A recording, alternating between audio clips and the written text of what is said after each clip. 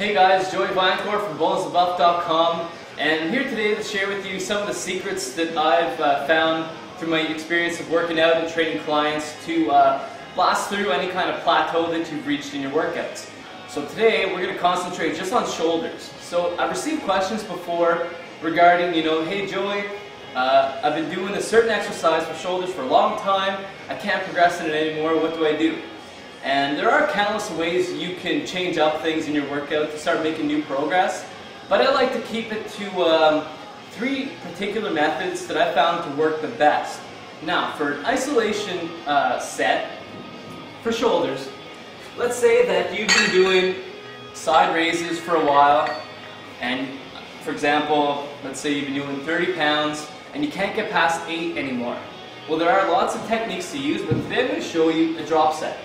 So, take the weight that you would normally do for 8 reps, that's your max for that set, and at the end of your last set on this particular exercise, you're going to include a drop set. So, you go off,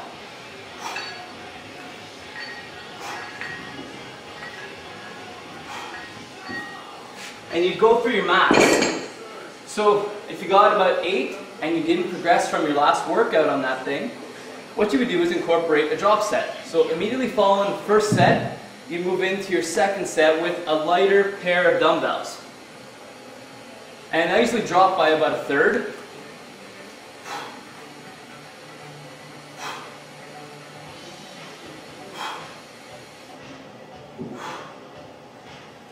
And from there I'll drop another third from my second set and do another drop set.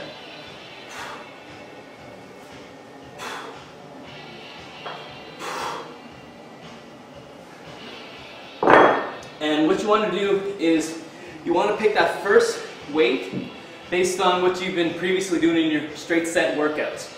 So whatever weight you're using that you can't progress further on anymore, pick that one, then you're going to get 2 other sets of weights lined up. Do this before the exercise so that you don't rest in between. And that's how a drop set works. There's no rest.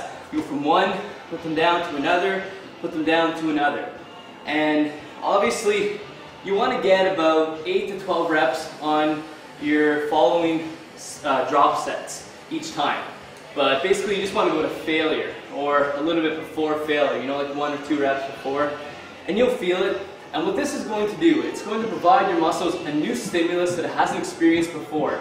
And by doing this maybe for 1 to 2 extra shoulder workouts, whenever you return to your original training plan, you will probably gotten stronger in that initial set, and you won't have to incorporate that plateau buster drop set anymore. You can go back to your original training, and by then you should have gotten stronger and been able to progress now in your side raises. So I hope that makes sense. If you have any questions, as always, feel free to email me. You can get a hold of me on my contact page or my blog. And for a complete muscle building program, if you want to check out bonesthebuff.com, put together a very comprehensive package for you. And as always, there's also a free report down here. There's a little blue link. Check it out. I include a plateau busting report as well as a bunch of muscle building tips that I'm sure you'll benefit from. So until next time, take care guys and train hard.